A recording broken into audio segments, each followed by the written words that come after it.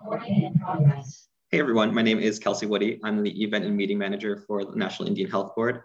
I don't know if you guys are joining us if this is your first session of the day, or if you are joining us and this is your second session of the day.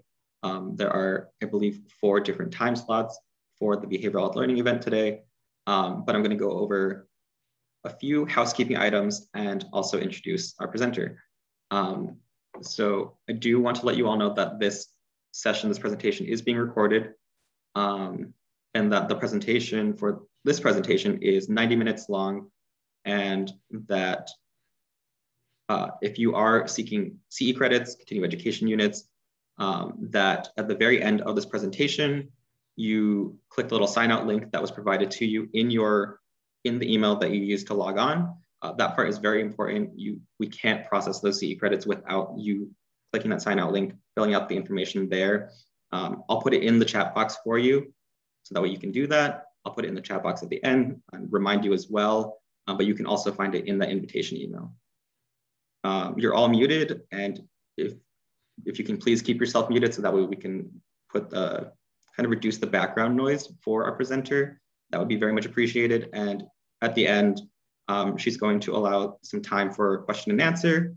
And if you prefer to kind of just speak your question, you can do that as well at the end. You guys are probably done hearing me talk, but I want to introduce Deidre Yellowhair-Begay, and her presentation is on the emotional well-being for American Indian Alaska Natives during the COVID-19 crisis. It's all yours, Deidre.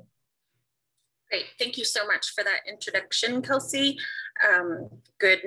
It is morning where I'm at, so good morning, everyone. Good afternoon, good day. Thank you for joining us today for today's presentation on emotional well-being for American Indians, Alaska Natives during the COVID-19 crisis.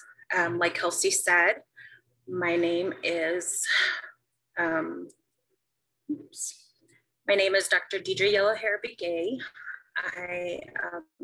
I'll introduce myself in my language. Deidre Yellowhair-Begay in a shack, Ashche and a shlong hashni bashish chain, talk and a shichedo, Ashihan Dashanella, put our Edenas and good morning, good day, everyone. Oops, I am so sorry. Again, good morning, everyone. It is so nice to be with you all today. Before we start and get right into the main presentation, I do like to start with some disclosures. I think it's really important sometimes to discuss how we are where we are positioned in the scholarship work that we're doing, because I think as Indigenous scholars, we're not always removed completely from the work that we do. We're related to it in some way. It's important to us in some way. So these are my disclosures. I come to you today on today's topic as a Diné or a Navajo woman. I use the pronouns she, her, hers. I am a mother. So during this whole pandemic, I have been a parent and have struggled through all the schooling at home while working full-time types of things. I am a minority woman in academia, and that's a space that I've carved out in working at a university, going through a PhD program, recognizing that elevates me to a certain position of privilege. So skipping down a little bit, I do recognize that with that, throughout this pandemic, I've had access to resources that many, tribal community members in my own tribe and those that surround where I live currently, clients that I've worked with, have not had access to the same resources.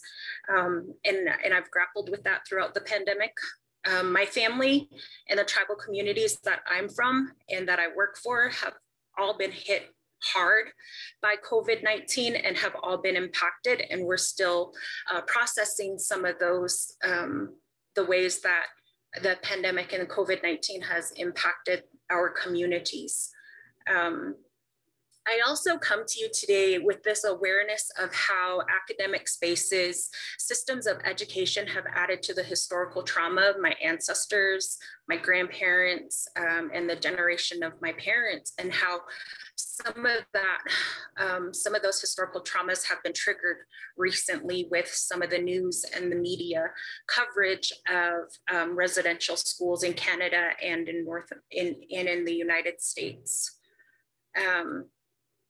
I also like to include a land acknowledgement, because the land that some of our academic spaces, our workspaces exist on, are traditional and cultural homelands to Indigenous people that were here before us.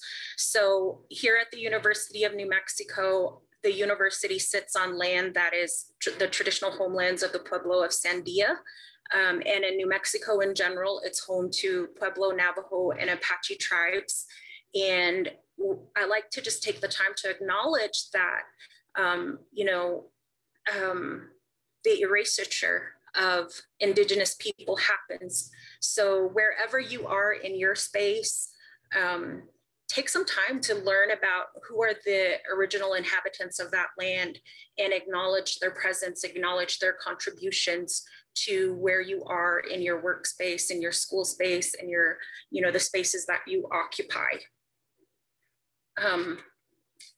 So today's presentation, the goal of today's presentation is that by the end of this, each of the learners will be able to identify how the ongoing COVID-19 pandemic triggers trauma responses in AIA and communities, identify how AIA and communities experience layers of trauma, including microaggressions associated with the ongoing pandemic, identify and practice responses to clients who report symptoms of trauma, trauma responses, or experience microaggressions.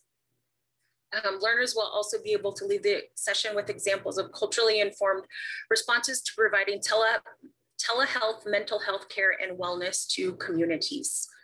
And again, we'll have time at the end for questions. So if you could just please hold your questions till the end or type them in the chat box, we'll have some time to answer those towards the end. As many of you know, COVID-19 had a huge impact worldwide, but it had a particular impact on tribal communities. As the COVID-19 rates climbed nationwide, the responses increased with intensity, and it hit our tribal communities fairly quickly. I know here in New Mexico, things happened rather quickly. It took a weekend and things were shut down fairly quick. And it forced our community into restrictions. So there were large impacts and restrictions on family gatherings, visiting neighbors. There were restrictions on practicing traditional and ceremonial practices. And as communities started to lose members of the community to COVID-19, the practices of traditional grieving practices and mourning practices were restricted. And it really left many of our communities disconnected from each other, because we weren't able to gather like we were used to gathering. Many families were left mourning elders and traditional knowledge keepers. The feelings of stress and stress response increased all across our tribal communities. And our communities had a greater impact because a lot of our risk factors as American Indian communities are much greater due to things like historical trauma, the presence of intergenerational trauma. Many of our community members have difficult living situations or unstable housing that added stress. A new layer of stress. There's pre-existing economic instability for some families. Some families had pre-existing medical conditions, the presence of substance abuse, poor relationships, poor peer relationships, so, smaller circles of support.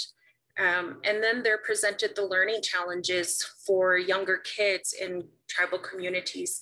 That those learning challenges highlighted, I think, infrastructure and technology and access to technology all across the nation for tribal communities, because kids in a week, in several days, went from learning in person, face to face, to learning in virtual schools. Some kids didn't have access to a laptop or a single computer in the home, or there was a single computer and 5 kids who all needed to log into their various different classes at the same time. It presented problems that, you know, in some deep parts of the reservation, or not even deep parts of the reservation. I know the pueblo that I work for, that's just up the road from Albuquerque, they had infrastructure difficulties. You know, there were some homes that couldn't access internet, wireless internet. So, and then very quickly, many people had to learn to adapt to new platforms, new learning platforms, new work platforms, new ways of seeking for medical care, mental health care, behavioral health care. All of these things were impacted in multiple ways. In addition to that, of course, life continued to go on. So, you know, young adults were facing, you know, the young adults, kids, parents, they were all continuing to face all of the normal daily stressors, and this just compounded everything and layered a whole new layer of stress onto everyday living. But I want to take a moment and look at historical trauma. Maria Yellowhorse Braveheart, who kind of coined the term, she did, coined the term historical trauma, defines it as the cumulative emotional and psychological wounding from a mass group trauma across generations, including the lifespan. Now, sometimes we hear about historical trauma and it's not taken into its full context, in that historical trauma really means everything that has happened generationally up to a second ago, up to a minute ago. You know, everything up to 10 minutes ago impacts your life. Everything that happens up to this very moment has a way of shaping your thought patterns, your behavior, how you see your relationships, how you interact with people. So when we think about historical trauma and we talk about historical trauma, I'd like for you to start to think about it in that context. It is everything that happens in your history up until now. And historical trauma response is the constellation of features in reaction to mass group trauma, including historical unresolved grief. And we provide examples, child of survivors, like the Jewish Holocaust survivors and their descendants, Japanese American internment camp survivors and their descendants, indigenous people of the Americas and their massively traumatized groups, you know, on a large scale, their linguistic genocide, their cultural genocide, all the things that have happened. All of that has an impact on the way you collectively and individually respond to trauma. And we'll talk a little bit more about that as we continue to go on. But when we think about historical trauma, there are many examples across history in the Jewish community, in the Asian American community, but today we're focusing on the American Indian community. And here are some examples of historical traumas that have occurred in the past. The ones that I really want to highlight are kind of the Trail of Tears, the Long Walk, the Pueblo Revolt, or the forced removal of people from land into these camps or reservations where they were closed off from returning to their traditional homelands. And that becomes significant because as we talk about COVID-19 and how the pandemic and the closures of tribal lands really had an impact on some American Indians who maybe were living in urban areas and couldn't go home. The treatment of American Indians and where they had no alternative choice to choose between this policy of the government and extermination wards. You know, they became wards of the government, controlled and managed at the government's discretion. Smallpox infected blankets when they were passed out And it, you know, created health disparities in a number of communities. The forced removal of boarding schools, a lot of the boarding school trauma is coming back up in the recent news. You're seeing, we are all collectively seeing the trauma of residential schools and the unresolved grief that communities have over the children in these mass graves being found after years and years of not knowing what happened with those children. So these historical events have particular meaning today because some of that unresolved grief, that unresolved trauma, that historical trauma is coming up again, and it's creating trauma responses in our communities, in the families, in the clients that you may be working with, that you might be seeing. So how does historical trauma connect to COVID-19? Historical trauma, well, COVID-19, again, like I said, is bringing up some of those trauma responses.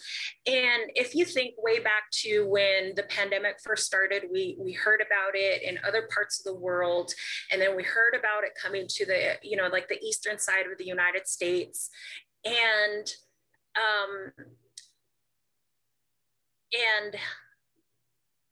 so I'm so sorry, I lost my train of thought.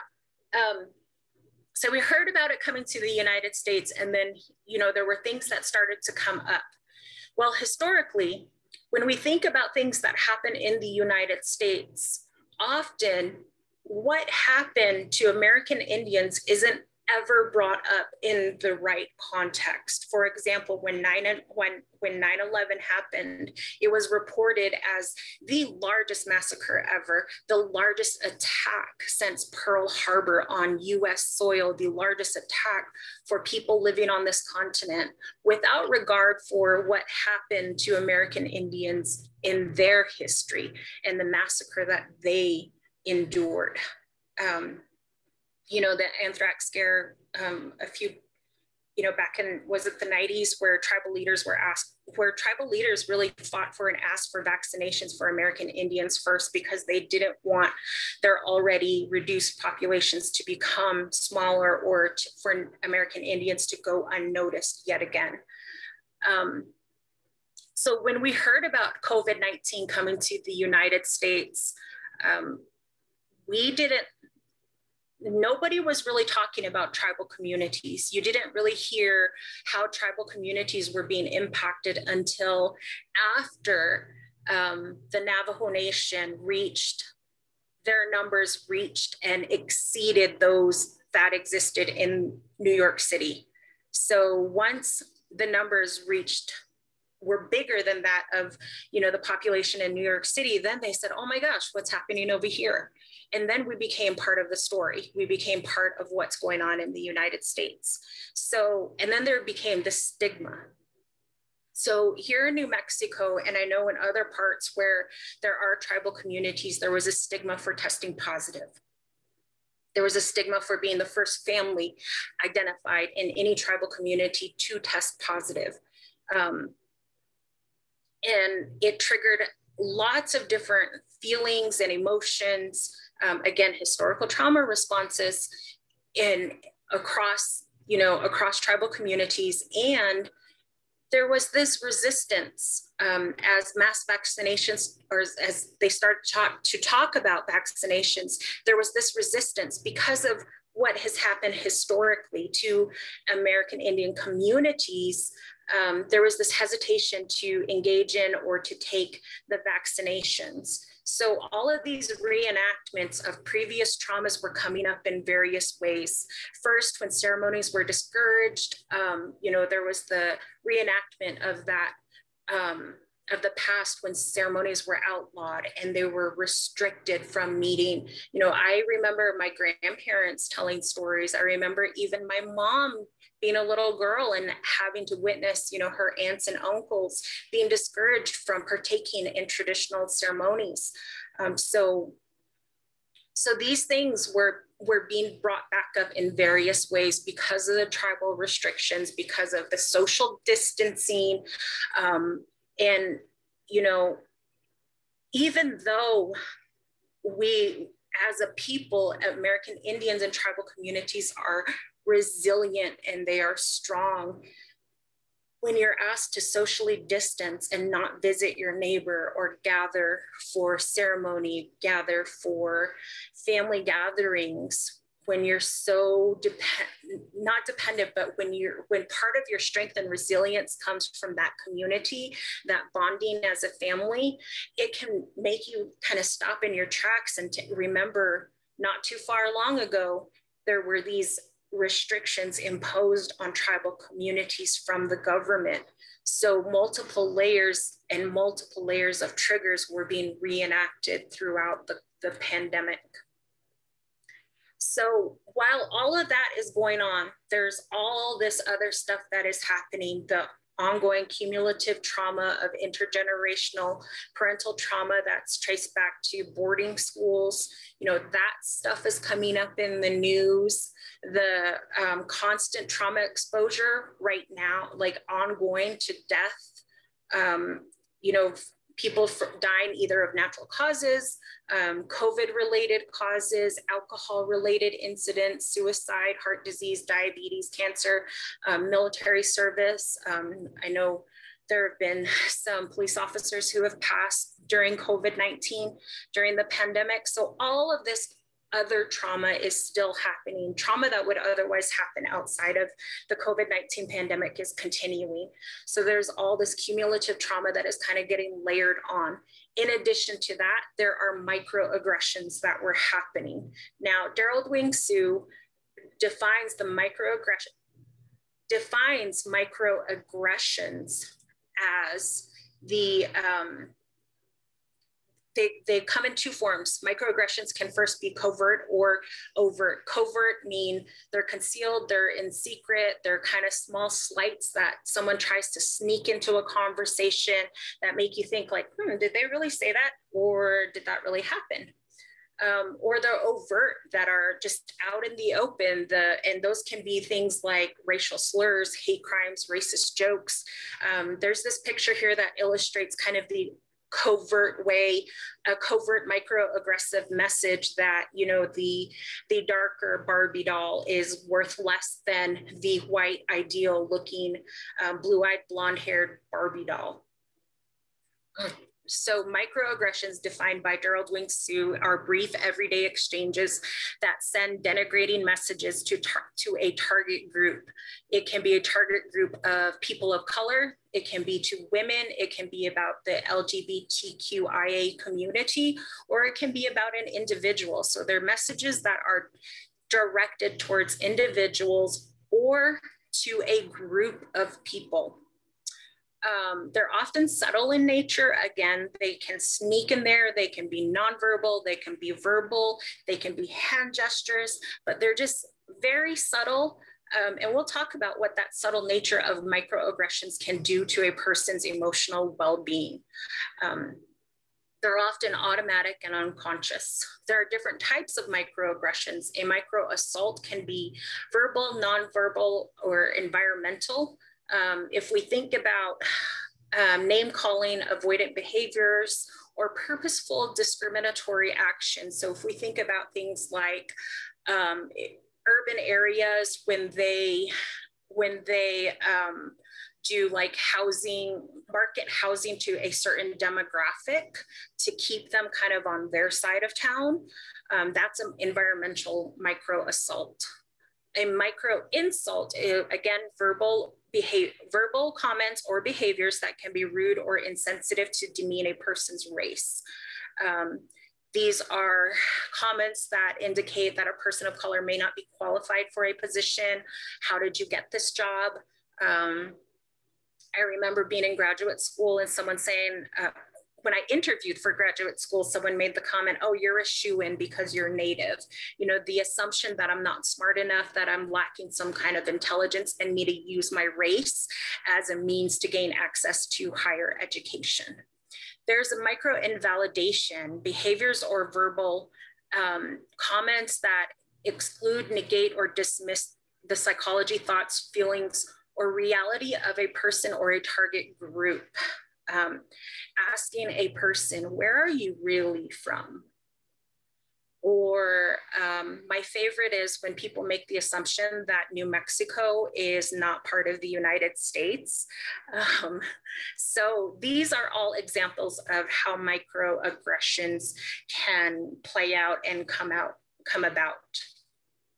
This is just a map of how they kind of break down and the different themes. There's types of microaggressions, and then the themes of each of the microaggressions. A micro insult where someone can dismiss your intelligence, rate you as a second-class citizen, pathologize your culture, pathologizing culture. So, you know, in traditional homes, like say in some of the Pueblo homes and families that I work with, they're multi-generational homes.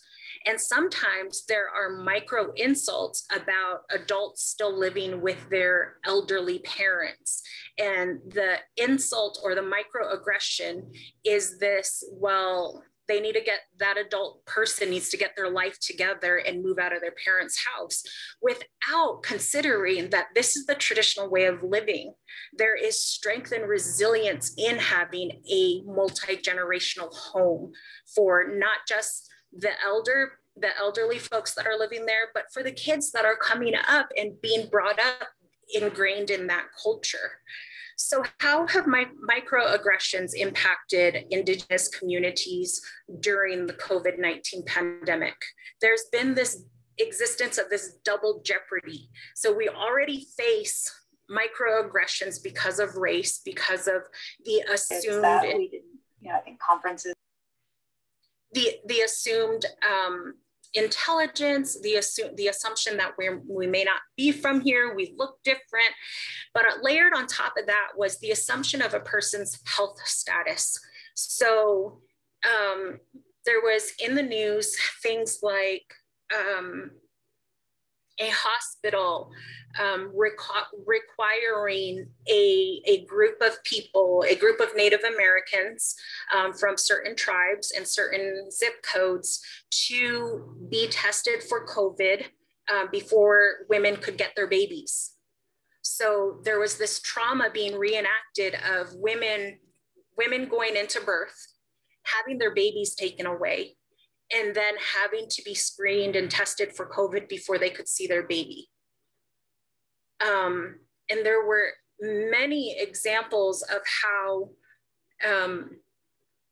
there were conversations of, there were examples in the news of how race and health, the assumed health status of individuals were being played out. So there was a governor not a governor, a mayor in Arizona who made a comment about how hard the Navajo Nation was trying to be proactive against COVID-19. And he said something along the lines of, I wish they were more proactive about substance abuse. So there were these assumptions that were being made, and there were these messages that were being told in the media about a community of people based on their health status and their race.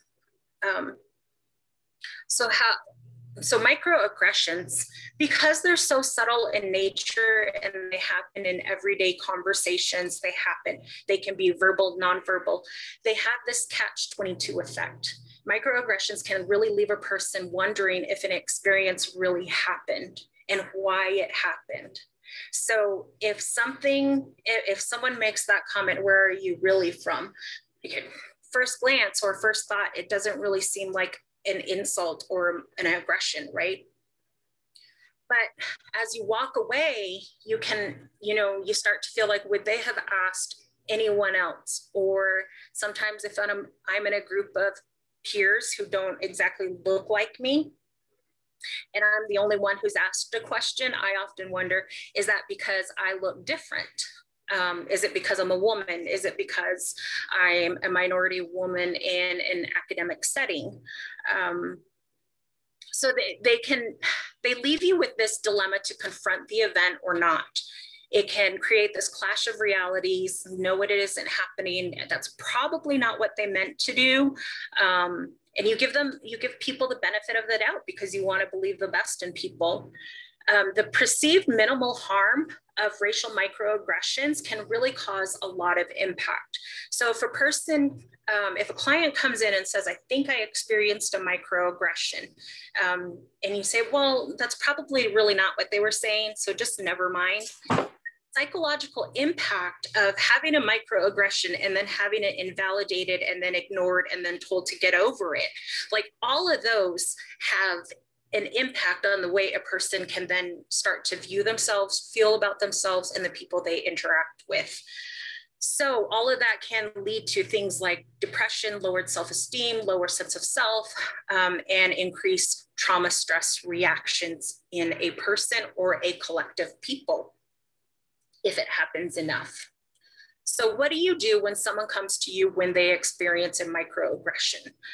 Or you're accused of making a microaggression on a client or a coworker or someone? The first thing is to listen. It's so important to listen to how that person perceived and experienced their side. What are they feeling? What did they think? How did it make them feel? Listen. And then you want to validate their experience. And even if it's not the same way you experienced it, the important part is that you validate for your client or your coworker or someone that their experiences are valid, their thoughts are valid, their feelings are valid. Because again, you don't want to leave a person in this crazy making catch-22. Did it really happen? Did it not happen? Am I overthinking this? Am I being oversensitive type of space? Because that is what can lead to the self-doubt. That's what can lead to the lowered self-esteem, lowered sense of self, lowered ability to connect and create space for people. Don't try to explain what happened. Don't try to explain, well, maybe they didn't really mean that. Maybe that's not what they wanted to say, or you're thinking it out of proportion. You're blowing things out of proportion. You want to listen, validate, and when you can, advocate. Advocate for that person. Because you validating and listening and learning to advocate for a person can make all the difference for them. It can make all the difference, and it can leave space for continued growth. So that's important. Okay.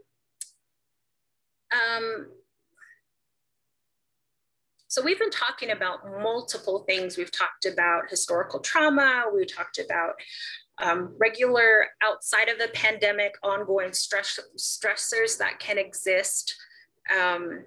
We talked about the ways that COVID-19 changed, workplaces. It changed schools for kids. It changed a lot for many communities. And COVID-19, man, it really, really compounded all the stressors that exist. Many family members or community members started experiencing additional financial stressors, either by being furloughed, their loss of job, their job closures, or just loss of income altogether. Healthcare workers in tribal communities continued to work even harder and longer hours. Family members were still going through very difficult experiences with loss of financial stability and employment. Already emotionally compromised people who had health disparities and inadequate resources and infrastructure, they started to experience things like overcrowded housing and long geographic distances to travel for basic needs. Having access to food in a food desert is a real thing. So tribal sovereignty and food sovereignty became really important throughout the pandemic. There were You know, the loss of a routine, you know, in general was really traumatic for some families. The loss of routine of going to school had a trauma impact on kids. There was more isolation, even though you were surrounded by family all the time, because you were in you know, some of the smaller tribal communities, they were on complete lockdown. You couldn't visit from house to house. So the people you lived with in your immediate household were who you were with 24/7. So it created a new sense of isolation despite being surrounded by your family. There were many missed milestones. There are missed milestones across the lifespan. There are missed milestones in missing a baby shower. There were missed milestones in, you know, celebrations, traditional gatherings. There were, you know, adults and even elders missed their friends. I heard so many times how elders wanted to go back to the elderly program or the senior center. They missed their friends. It was the same for kids. Kids missed their friends. They missed that being able to connect with peers on the playground or in the classroom. And then there was significant loss in communities. There were the loss of family members, elders, extended family members. And all of that compounded to emotional exhaustion, mental exhaustion, physical exhaustion, you know, and all of that. How does that impact our well-being, our mental health? Well, our irritability increases. We get sleep disturbances. There's a loss of morale. We're easily angered. We're not using, you know, the same coping mechanisms that we typically use. So these were all coming up in various ways. And there were implications to the ways that the outside world, non-AN communities were responding to Native Americans. Like I brought up the hospital, you know, there's that dominant society view of how infected by COVID-19 communities were. And it created the sense of distrust with medical professionals, because women were going to these hospitals to have babies, yet their babies were taken away. So it activated this new sense of trauma. I want to take a minute to look at what some trauma response features are, because we're talking a lot about all the stressors. What kind of trauma responses do we see in the community? There was increased depression, there were PTSD symptoms, but more than that, there were things that occurred throughout the pandemic, and they continue to be ongoing because the pandemic's not over. In many parts of the world, the pandemic is still very real. In, you know, some communities, they are still trying to, you know, get vaccinations. They're still trying to reach that herd immunity. They're scared of opening communities back up right away because there's that fear of the community being impacted again after the trauma that, you know, communities have experienced throughout the last 15, 16 months. So one of the historical trauma response features is that survivor's guilt. And we see this especially in families that maybe where multiple family members were affected by COVID-19 and one didn't make it. So there's that sense of survivor guilt. And we're seeing this in even young adults, in teenagers, in younger kids, because they're seeing all of this grief and this sickness around them, yet they're okay. They have that sense of survivor guilt. Why was it my aunt? Why was it my parent? Why was it so-and-so and not me, you know? There's this hypervigilance. There's this hypervigilance about wanting to protect the community. You see it on a community level, you see it at individual levels, that hypervigilance of cleaning and sanitizing, resanitizing, you know, the mask wearing, the sanitizing your hands constantly. and not, you know, the hypervigilance of not opening the communities back up too soon to let, you know, outsiders come back in, or visitors, or, you know, travelers come back into the community to some degree. There's this kind of psychic numbing, this, and I've heard it described also as pandemic fatigue, where people are just numb to what is happening. They're just going through the motions of the day because they're just trying to survive. Their stress levels have been activated to fight, flight, or freeze for so long that they're just numb. They're just numb to it, almost like, I am done with this. There's the fixation to trauma. That fixate, not in the sense that they're stuck in it, but they replay it over and over. They go through it over and over again. You know, what could have gone differently, what could have gone, you know, what could have, should have, would have. All of those are happening. Somatic symptoms may be present, the presence of self-destructive behavior and suicidal ideation. People might have compensatory fantasies. Others have this fantasy of reunification with the deceased, or this feeling of like they cheated death or they escaped death. There's the preoccupation with trauma, with death. There's a certain loyalty there, you know, we're seeing a certain loyalty to the deceased and internalization of ancestral suffering. That's a historical trauma response where they internalize the suffering and they carry that trauma inside them. The vitality of in one's own life seen as betrayal to ancestors who suffered so much. So this sense of, I see this sometimes in our younger clients, that sense of why should I be happy? You know, how can I live a full life if so-and-so's life was cut so short? That's a historical trauma response. So all of these here are historical trauma response features that we're seeing, and they're popping up. And I feel like I've seen an increase in it during the pandemic than I've seen at any other point in my career, these historical response features.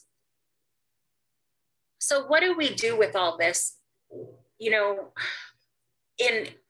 what do we do with all of this stress, all of this compounded stress, and all these historical response features? How, in the microaggressions that are happening, how do we help clients move forward? Well, just like we focus and we talk about historical trauma, we want to redirect that energy to talking and focusing on historical resilience. Because it's important to remind our communities, our tribal leaders, our tribal elders, our kids, especially the youth in tribal communities, that their individual and tribal resistance has survived over 500 years despite colonization, historical trauma, genocide. Their language is still there, their culture is still there, their traditions are still there, despite everything that was put in the way to stop their culture and their traditions from, you know, being a vital part of their life. So we think about the residential schools. They happened despite the residential schools. We have many communities who were grieving not because there was the loss of tradition, but because they couldn't freely practice their tradition like they do annually or on a seasonal basis throughout the year. And I saw that many communities were trying to adapt despite the pandemic to still carry on their traditions and their cultural practices in the best way that they could.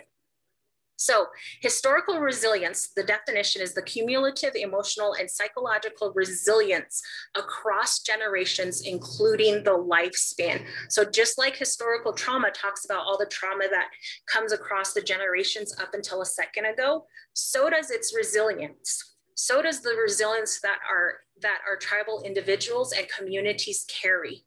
It is generational, intergenerational, and it has been fortified in our communities across the pandemic. And you see it in so many examples.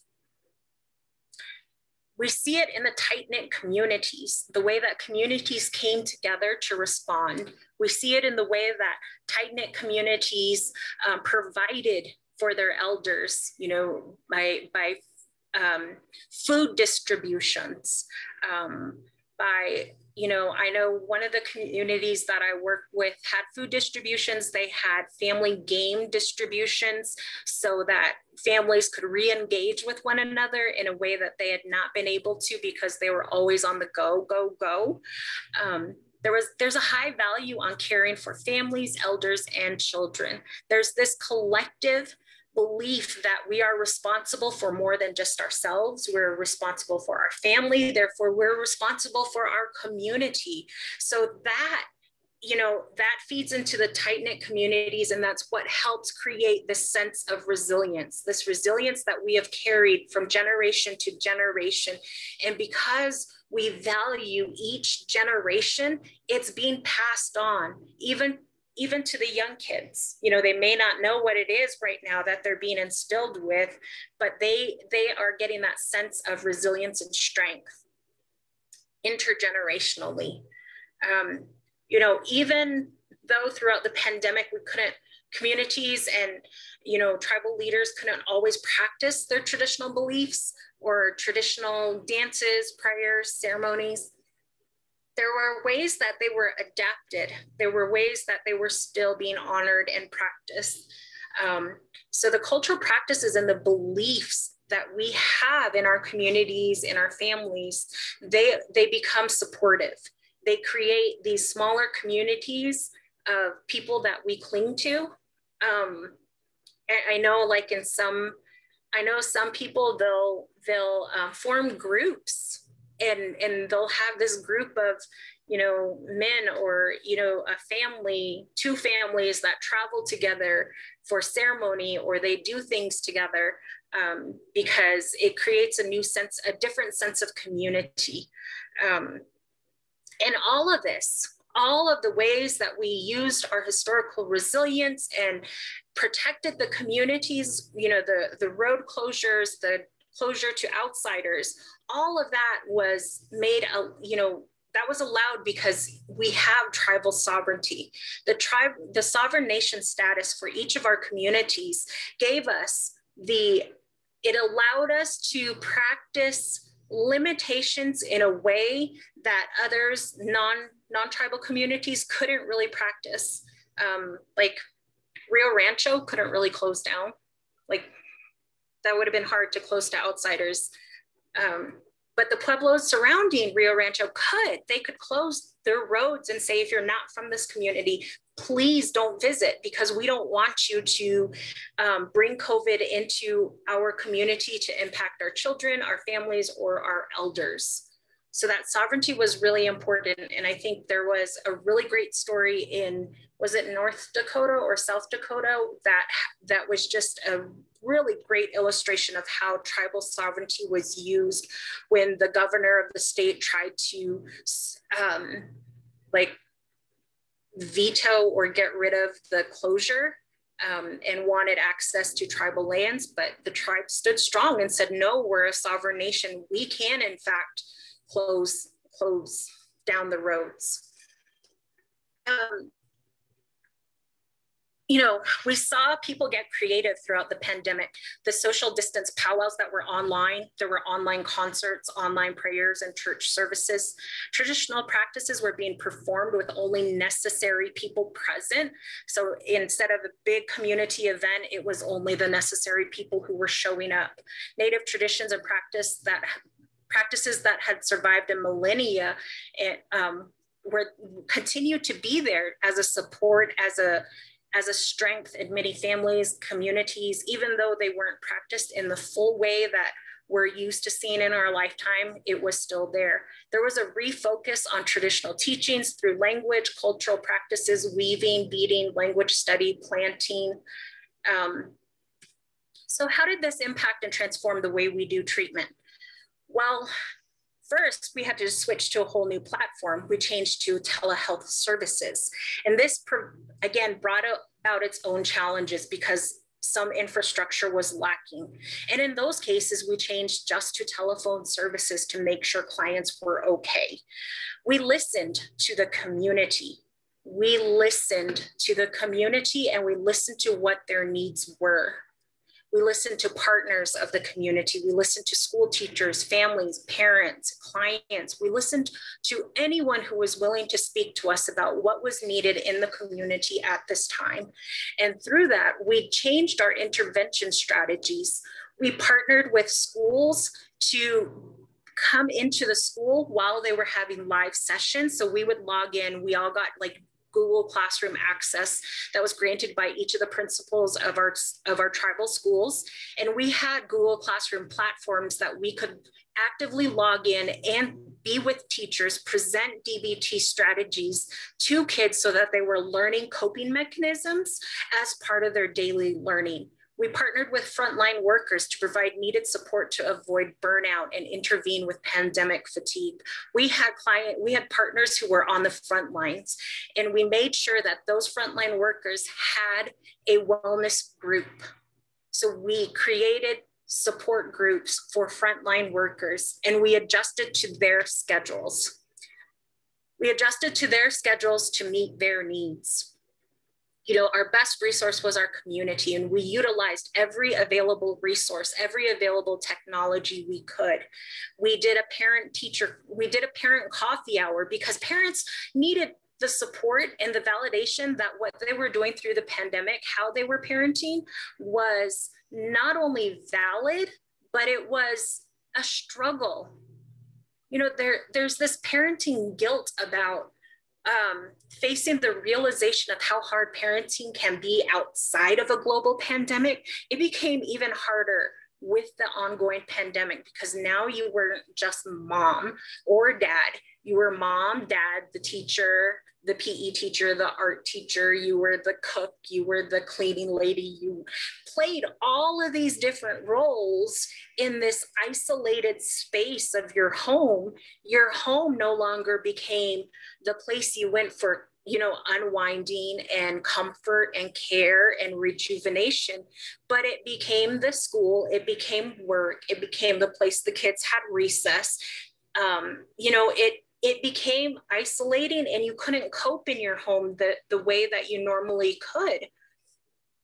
Now, because kids were missing out on a lot of social time, they weren't having lunch with their friends, so they couldn't sit and gather and talk. They weren't having recess. And if they were having a break from looking at the computer screen all day, they weren't getting the same kind of interaction they would if they were in school, like in classroom, face-to-face school. So we listened and we created a social hour. And we destigmatized the idea of, you know, being in a group setting, a therapeutic group setting, and we just called it a social hour. We had a structure to the social hour so that kids were learning coping mechanisms and we were pulling out the strengths of each of the kids and how they were coping. Not only did this create a community of normalization for parents and kids, but they also got to hear ideas from one another of different ways to cope. And it normalized the idea across communities that everyone was going through this pandemic and everyone was having the same kind of struggles through the pandemic that they were. So it had this parents and kids had this reaction of, I'm not alone in this. My family isn't alone in this. The family next door is having the same issues that I'm having, or the family across town is having the same issues, or people across the river are having the same issues I am. So it created this community of normalizing the difficulties of the pandemic, and people gathered to hear coping strategies, coping mechanisms. So because there was so much success with the parent and the kids group, people started to bring their elderly parents because, again, we were working with communities that had intergenerational homes. So then they started bringing their parents, and it morphed into this intergenerational hour where when the elders would join, they would take on this teaching role and they would tell stories or they would tell jokes. I think one night we even did like a bingo in their native language.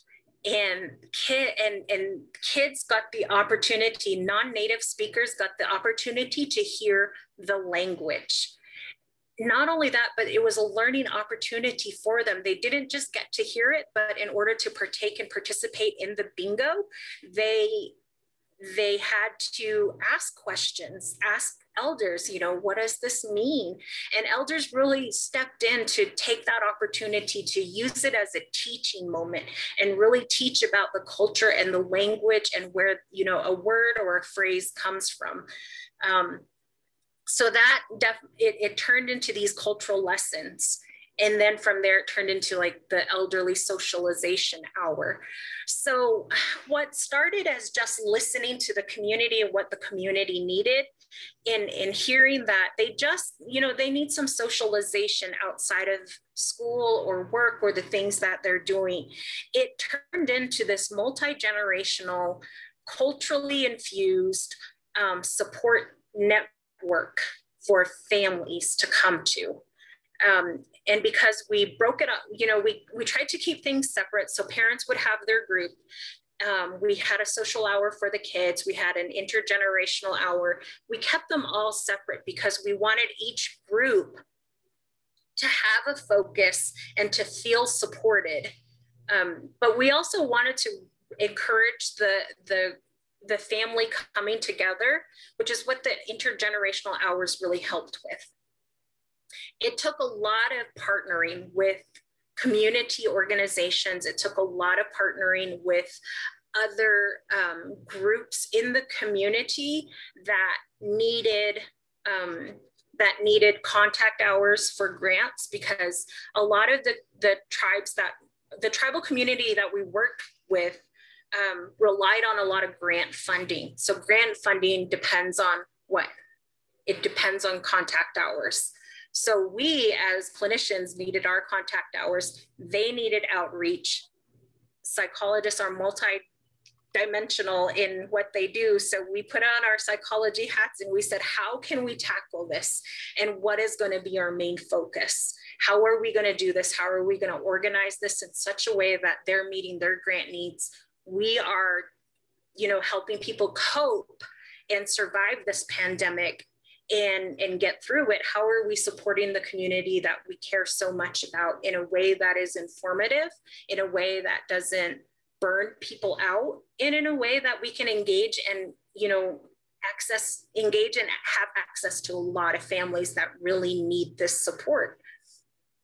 So we came up with all these ideas, and we decided that we weren't going to focus on just mental health. We couldn't go into this just focusing on mental health because as Indigenous people, I don't think we operate that way. I know that when we go to IHS, sometimes mental health is in behavioral health is in one building while you see your doctor in another building, but the social worker is down the hall and maybe native practices in another building or something.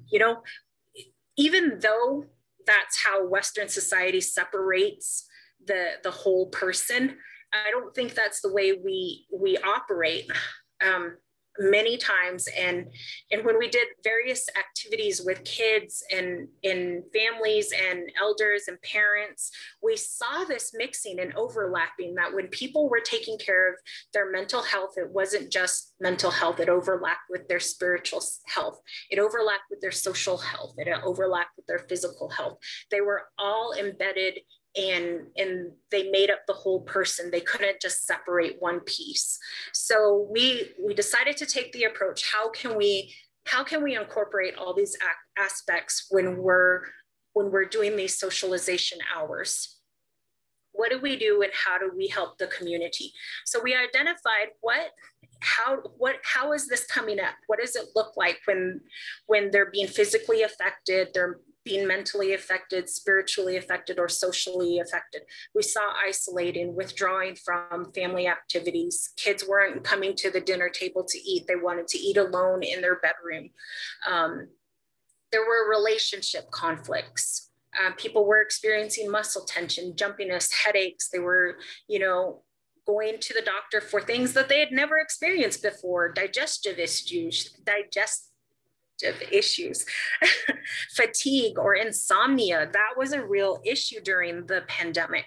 And it's an ongoing issue. The worry and the anxiety about having to go to the grocery store. How am I going to feed my family if I lose my job or if I'm furloughed?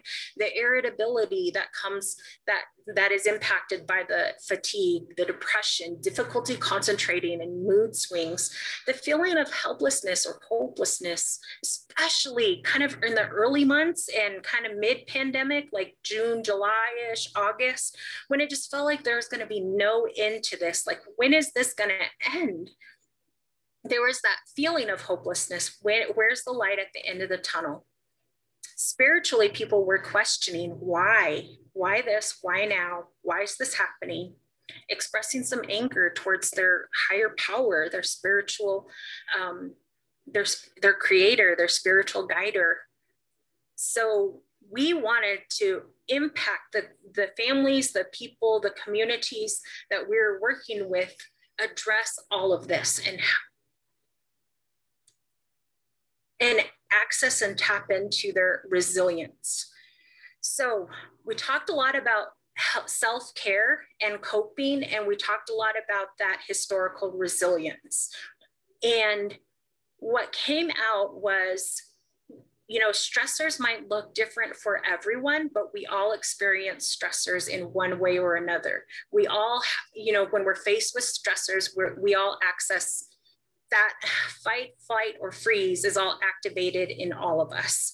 And it's important to manage those stressors by tapping into what we can attend to naturally. So one of the things we focused on was skills that they could take away and that they could implement right away. Skills that were easy, skills that families across the generation could implement at any life stage, and things that we knew that they didn't have to get a lot of additional supplies or additional things for. So we looked at mindfulness, the practice of being present, because throughout the pandemic and during the pandemic, what we would often hear is, well, this is how it used to be when this was not here. So there was a lot of talking about pre-pandemic, and then there was a lot of forward talking about when the pandemic is gone, but there wasn't a lot of focus about the here and now. What happens when we're not focused on the here and now? When we're thinking about what has already happened or ruminating on what's already happened or ruminating on what hasn't happened, we become anxious, we become worried, we become depressed because we're missing what isn't here now. So examples of some of the skills we would implement or intervene with or teach are the stop. We taught a lot of acronyms. Stop.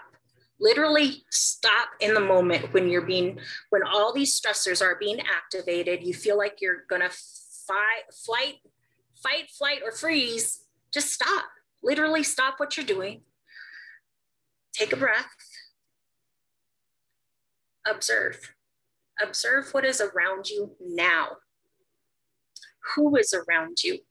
What sounds do you hear? What do you see? What do you smell? Stop, take a breath, and observe, and pull back. And then think about what works for you. Another one of our favorites was halt. Stop and ask yourself, are you hungry, angry, lonely, or tired? And most likely, you're one of those things. And if you are, what can you practice to soothe that part of you that has needs? If you're hungry, what do you have around you that you can eat? Go to the kitchen and make something. Maybe the rest of your family is also hungry. Are you angry? And if you are angry, what are you angry about? And how can you soothe that anger? If you're lonely, can you go and talk to your family member or your grandparent or an aunt? Can you call somebody? We taught them the 5-fingered breathing strategy, learning how to take deep breaths, taking deep breaths to activate the part of their brain that helps them relax, because it is that deep breathing exercise that helps to relax, release the tension and activates the relaxation in your brain. So teaching them the 5-finger breathing exercises, breathe in, slowly breathe out. Breathe in, hold your breath, breathe out. And, teaching them to practice that. The other one that we did was we call it the 5, 4, 3, 2, 1. Again, activating all of your senses, very simple. They can do it anywhere. They can do it while they're driving. They can do it while they're walking, but activating all 5 of the senses by what are 5 things you can see? What are 4 things you can touch? What are 3 things you can hear? What are 2 things you can smell? And what is something you can taste? So teaching them things that they could take away and utilize and implement right away was important, because it gave them a tool to walk away with. They weren't leaving empty-handed without a new skill, without a new tool, but they were taking something with them after every session to practice. And this became a family practice. The families would practice each of these things. So it was a way to help people take a break from the chaos of everything that was going on in the home and in the world, and focus on the here and now, and help release some of those relaxation, help the brain relax, help the families relax a little bit. We encourage them to do it once or twice a day, and to be each other's advocates and each other's buddies, to remind each other to do some of these things. And I loved how some of the teachers that we were in classes with implemented these strategies into the classroom.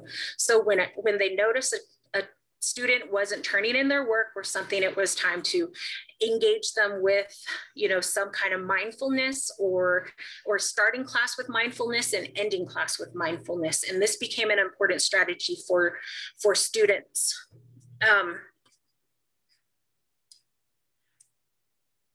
So thinking about strategies to use, we wanted to make sure, again, that we're attending to all slices, all pieces of the whole. We wanted to make sure that people's mental, physical, social, and spiritual health was being attended to. And we would do exercises with them, like, what are you doing for yourself this week? And sometimes people would say, well, I'm exercising, I'm walking, but a lot of times it didn't fall nicely, like I'm only walking for my physical self. A lot of people said I'm walking, and that helps me take care of my physical and my mental self. I go gardening, and that helps me reconnect to my higher power. It helps me remember that there's something greater than myself. So even though gardening or planting was something physical and strenuous, it helped them spiritually. So there were many examples across families and across the community in ways that, making these connections didn't just take care of one aspect, but it overlapped in all the areas. And in each of the areas, people had examples of how they overlapped and how it helped them feel better. And that's important. It was important to really pay attention to how individuals saw themselves as not being 4 parts, but one whole person with overlapping layers. And a blank slide for your entertainment.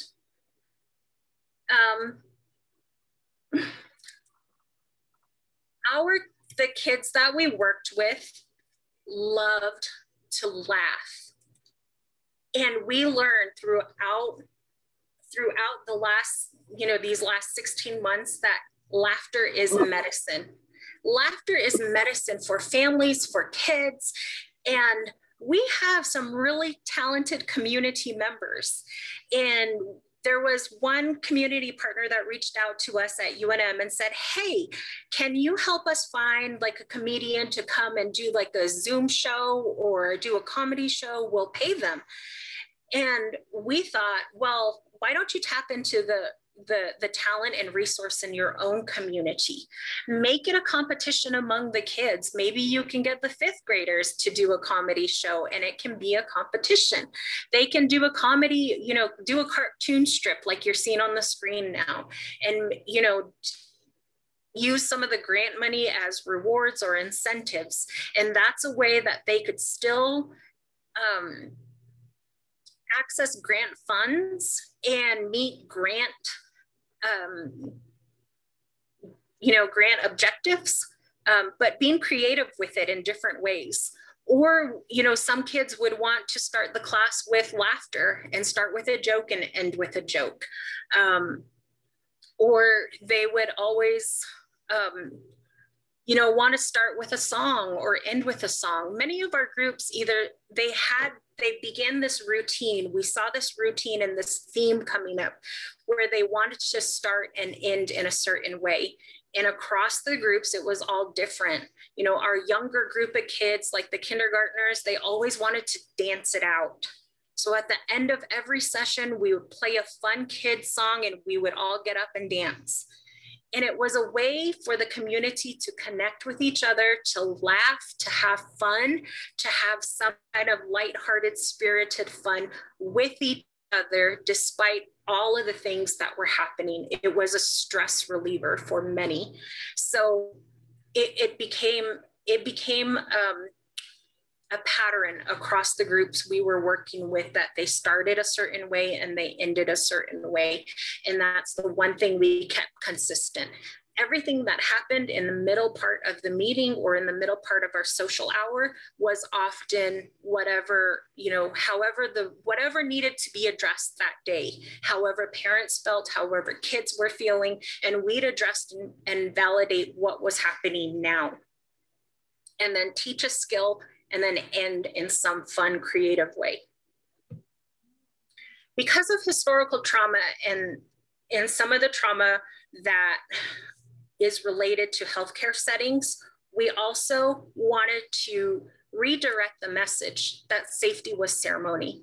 We wanted to talk about safety in a way that was consistent with resilience and consistent with, wanting to protect the community and our elders and our children. So we talked about safety as a method of ceremony.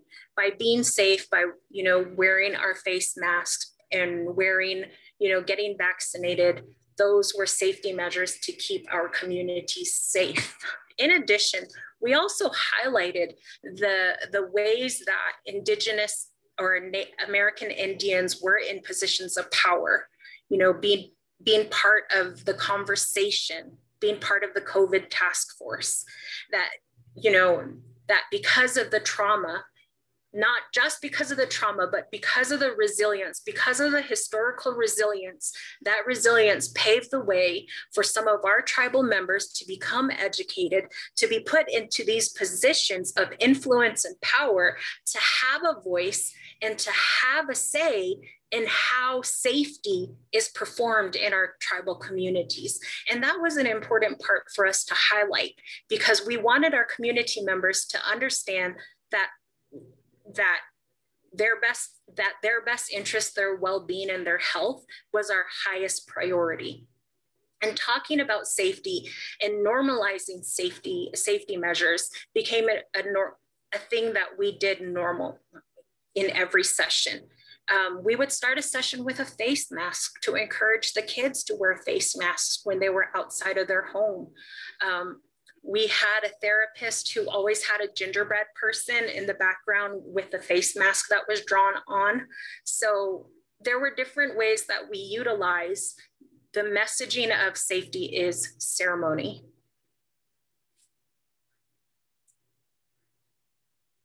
We really encouraged people to continue to think about their circle of support and how they could access that circle of support even through the pandemic. And we would often do this in various ways. One example for kids was we did a scavenger hunt. We'd ask kids, go find something that helps you connect to your grandparents who might not be in the home.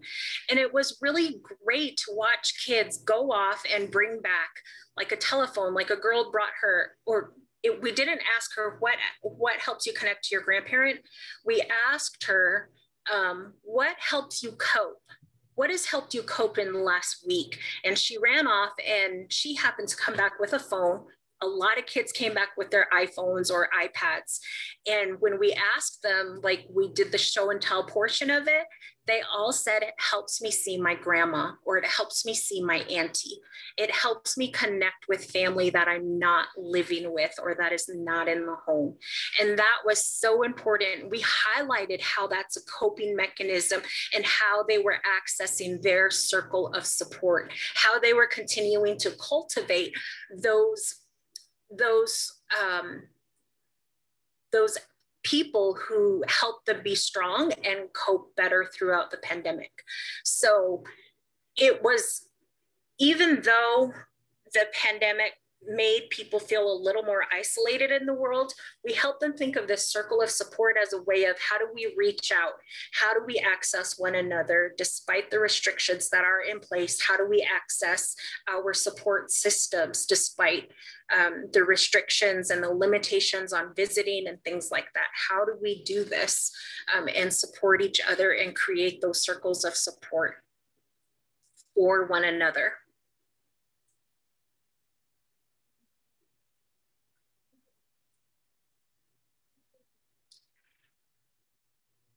We wanted to always highlight and help people keep in mind that traditional spiritual and religious practices and beliefs help us sustain our resilience.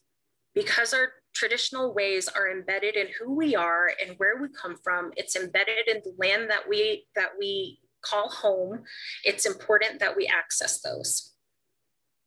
You know, we encourage them to take pause and show gratitude throughout the day. And I know that this was difficult for some family members who lived off of tribal lands and could not come home. That isolation was real. And creating that support network for them to feel part of home, to feel closer to home, even if they weren't able to go home, was really important. We needed to create that system and that support network for individuals. We wanted them to know that they still had a space in their tribal community, in their families, and that, you know, that sense of hope and the sense of resilience that they get from their people, from their homelands, that it would still be there when things opened up again and they were able to go home again. I know that for many people, this last year was difficult. So the way that we tried to be creative and tried to access and utilize the resources that we had to provide mental health services, healthcare for clients, for families, for the community as a whole, and support them through the pandemic, we had to really get creative. And there was a time where we just brainstormed everything and we tried. We failed many times. Some things didn't work as well. But once we found something that worked with one group, we piloted it with another group. And then we expanded those programs that really worked and helped people connect to the idea of resilience and strength building. Throughout the year, we've seen so much of that fortified in the communities. We've seen gardens come up. We've seen, you know, little girls and boys learn how to bake, how to cook, how to weave, how to bead, engage with their language, relearn parts of their language. We've had Pictionary games online in Keres, in Navajo, in multiple languages, so that individuals could reconnect with the language and hear it and be strong because they're hearing their language. We've seen elders connect over Zoom. I never thought I'd see the day when elders were connecting over a social Zoom and having bingo over the Zoom platform. We saw intergenerational connections as little kids taught their grandparents how to use the computer. One grandparent was jokingly called her grandkids her IT department because they knew how to work the phones, they knew how to work the computers better than she did. And whenever she encountered a problem, they helped her solve it. They helped her troubleshoot and helped her fix her phone. Helped her fix her computer, and she was able to use it from there. So really there was a lot of creativity, a lot of trial and error, and a lot of learning this past year in how to connect and how to support wellness and mental health throughout the pandemic for the communities. So it was a lot. There was a lot going on. So that is actually the last of my slides. I don't know how much more time I have left. You actually perfectly ended it at 10 minutes. Oh, great. Perfect. I timed that perfectly. Okay. So I guess from here, we'll just open it up for questions. I do want to say a special thank you and acknowledgement to Maria Yellowhorse Braveheart, Jennifer Nanez, and Jeremiah Simmons, all who have contributed to the presentation with their expertise, knowledge, and experience. We've all given, this slide presentation, various forms of it in multiple ways. And they've worked really hard with me throughout the year to make sure that we're providing adequate services to all of our clients. So I just want to acknowledge them verbally. They're not able to be here. So with that, I'm going to stop sharing and I'll go ahead and take a few questions. Perfect. And you all can unmute yourself to ask your question, or you can type it into the chat box and we can read it for you.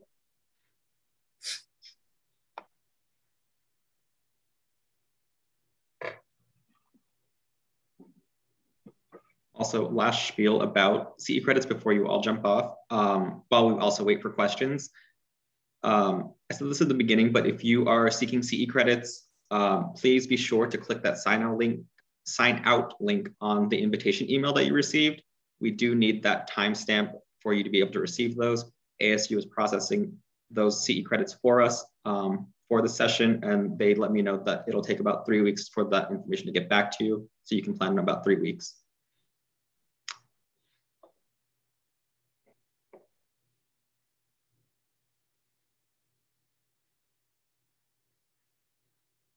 Oh, and then Hello, can you hear me?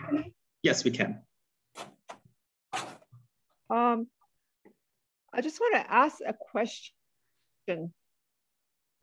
This historical trauma stuff. We have a lot of racial intermarriage, and we have a lot of kids, grandkids, cousins that are I'll say half Anglo, and it seems like this whole thing is kind of targeted towards Anglos, and we have a lot of kids that are half, and how do we, if we're trying to get over these historical traumas, and we kind of have this tone that the white people cause all this on us. How do we? It seems like we're just gonna make some of our own children, some of our own people feel the trauma again. Putting these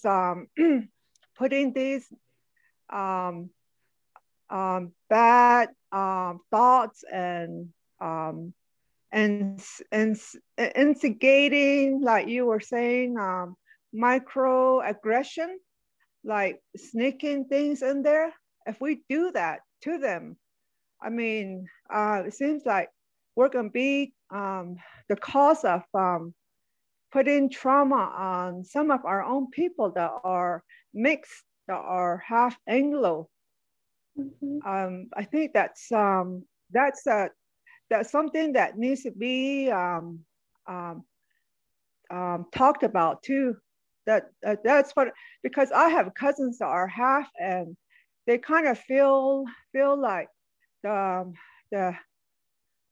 community is going to be singling them out and stuff like that. So and we're just going to be the problem to these our people that are half Anglo. So that's what I wanted to say, and that's kind of what I'm kind of worried about. Thank you. Thank you for your comments, Dolly. I think it is an important clarification to make that historical trauma isn't targeted at one, like a single group of people. Historical trauma, the definition in itself is not the trauma that one group causes onto another group. It is a person's historical trauma. So individuals who might come from two different races, you know, like you said, half white, half Navajo, or half American Indian, they come with their own collective historical trauma. And, you know, it's important to pay attention that they have a background and a story too, and it helps them. It creates a space where they see themselves, how they interact with their family, how they have relationships, and it impacts the way that they feel they are seen, how they see themselves. So historical trauma isn't there to create a problem. It's to acknowledge that there was trauma and there is atrocities that individuals have had to live through, and collectively, individually, some of those trauma responses can be impacted by events that you see on the news. They can be impacted by the things that you hear, like microaggressions. So I just want to be clear that historical trauma does not mean, or is not there to instigate or create a problem between multiple races or groups of people. It's there to acknowledge the trauma that has existed and that has been there. So thank you for your contribution.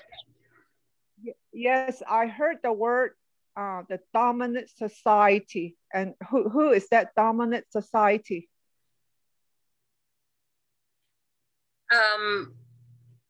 I might have said Western frameworks, dominant society. Often when I speak of dominant society, it is the dominant framework that we work within in any context. It can be the medical context, it can be the academic context. There is a dominant society that has decided, you know, what system of school we're going to use, what medical practices we are going to use, what behavioral health practices are going to be deemed evidence-based. And a lot of times those don't come from Indigenous voices or Native American voices. But now, like I said earlier, because of the historical resilience, there's now a pathway for individuals like myself, for your cousins, for my kids, for generations to come, to attain access to education, to have a voice in those systems.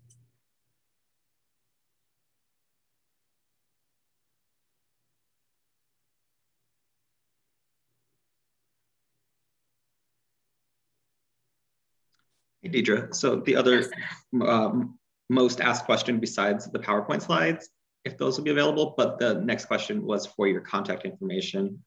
If you want to provide that, you can. Okay. But that's what's being asked right now. I will put my email information into the chat.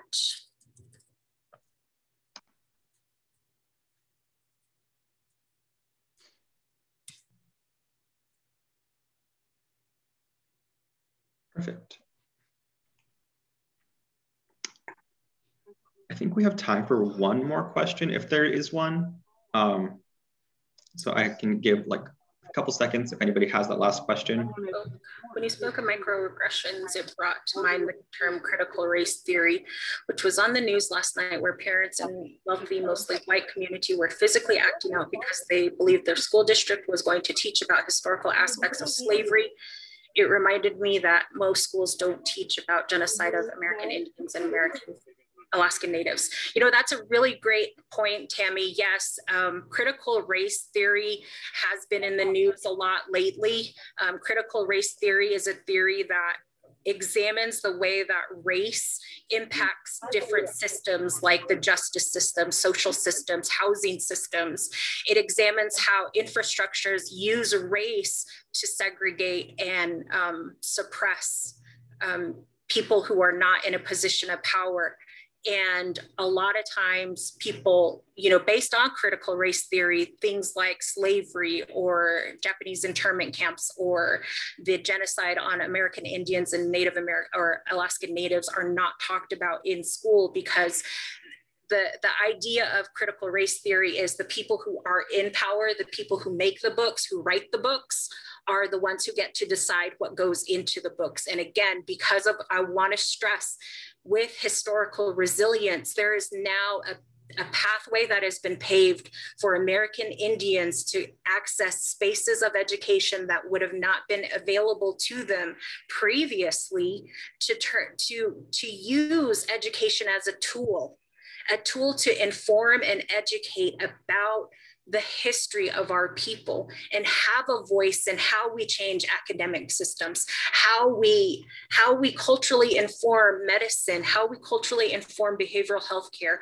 how we culturally inform the systems of education so that our children are benefiting from them in the best way possible. So I think you bring up an excellent point. Thank you for bringing that up, Tammy. Hi, Deidre. Just really quick, just to what you and Tam are, you know, responding to Tammy's comment. I really like that idea because I think it's a segue down what I had put in the comment box of the transactional model of stress and coping. And that's something that's most predominantly used in the realm of individuals that aren't really lack the credentialing to actually, you know, do that one-on-one health, psychotherapy of analyses that are actually involved at the clinical base level. And I think that's just really quick, you know, the pandemic has illuminated the health inequities and inequalities of negatively impacting racial, you know, and ethnic minorities, especially American Indians and Alaskan Native communities. This continuing pattern, you know, of health disparity leads itself to a lower life expectancy among Native communities alike, compromised by inadequate education, disproportionate poverty, discrimination in health, delivery of health services, and cultural differences. You know, they stem from historically imposed socioeconomical adversities. And as you highlighted a lot of those, and that's always great to hear that, you know, some people, and I feel great knowing that I'm not the only one that's seeing these, and I identifying also a total lack of infrastructure. As you mentioned, you know, people being very resourceful by doing telehealth. So some people say we can't telehealth because they don't have a laptop and or access to internet. And I'm like, okay, well, we'll try telephones, and they do have cell phones. So with stuff of that sort, being resourceful in that aspect, in that manner as well, it really does help. But going back to the transactional model stress, you know, that framework that I was talking about, that the perception of that or cognitive appraisal of a stressful encounter determines, you know, how well one will cope with that stressor. As you mentioned, you know, there's various stressors out there, job loss, inadequate access to resources or inability to access resources and stuff of that sort. So thank you very much, Deidre. This work is very near and dear to me, as well as other individuals on the call. We do really appreciate your assistance. So I think you're my Nalibai clan, but I'll just go ahead and leave it at that. Thank you very much, Deidre. Great work. Well, thank you so much, Lyle. It is important, and I'm so glad we're having these conversations. Oh, I'm hearing. And I think the other thing too, that critical race theory is again, just a theory. It's not a way of life. It's a way for us to conceptualize and understand the way things are and how they impact a group of people. The next step beyond critical race theory is what happens transactionally. You know, sometimes we think of diversity, race, and bias training as something that we mark off, right, annually. Like, yep, I did that training. So it's very Yeah, transactional, but it's not transformative. The next step beyond that is to be transformative. What am I going to do with this information, and how am I going to make it, impact change, so that education, healthcare, access to food, clean water, housing, all of those things become equitable. How do we change it so it becomes equitable? But before you can change it, you have to understand why it is there. And that's what critical race theory helps with. Are we out of time, Kelsey? We are actually, but if you would like to take one more, there's nothing that is stopping us from somebody who has like a pressing question, or if you'd like to take another question. Okay.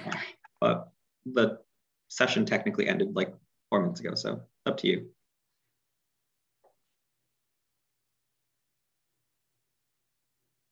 And then again, my last spiel about CEUs. If you are seeking CEUs, please revisit that email that you got that brought you here to the session, and click the little sign out link on that page for the session. And it takes 2 seconds to fill out basically the session that you attended, which is this one. It's, what was the title of your session again? Emotional Wellbeing for AIANs in the COVID-19 crisis. The timestamp, it'll ask you for a little signature, and then you're good to go. If you didn't do that for the previous session and you attended the previous session, please do that as well. We can still take that. And with that, I think we're good. It was a really, really good presentation, Deidre. I really enjoyed it. Great. Well, thank you for spending part of your day with me, for sharing your time with me, for allowing me to just spend 90 minutes with you. And I hope you all have a wonderful day. And thank you so very much. Thank you, Kelsey, for all of your help. Yep. Thank you all. And I will end this meeting, but also again, you can find that sign out session, the sign out link on your invitation email to the learning event. I'll see you all later. Thank you.